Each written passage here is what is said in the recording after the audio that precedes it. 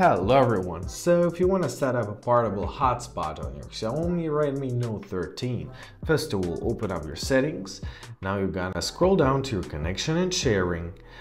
Here find your portable hotspot option, tap on it. Now tap on the switch to enable it. Now let's press set up portable hotspots. First of all we need to give it some name.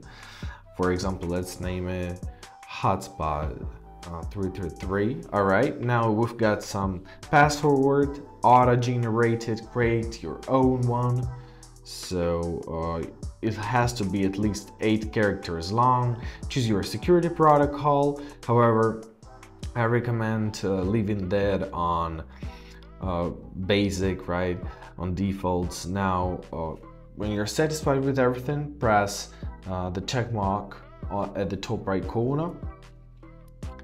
You can choose one-time data limit if you need to, of course. So leave your turn on hotspot automatically if no devices are connected on. So like this, you will use less of your battery. Also, you have a share QR code. So if someone want to connect to your hotspot, they can simply share this QR code and they're gonna be connected.